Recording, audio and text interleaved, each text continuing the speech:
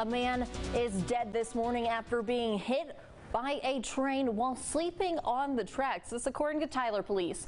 The crash occurred just before 5 this morning near the intersection of Bellwood Street and Whiteside Road. Officers at the scene say the train blew its horn several times but couldn't come to a stop to avoid hitting that man. Tyler police are still on the scene investigating, as is Union Pacific. Now, details are scarce at this time. We do not have an identity, but Fox 51 News will update this story on air and online as more information becomes available. That's fox51.com.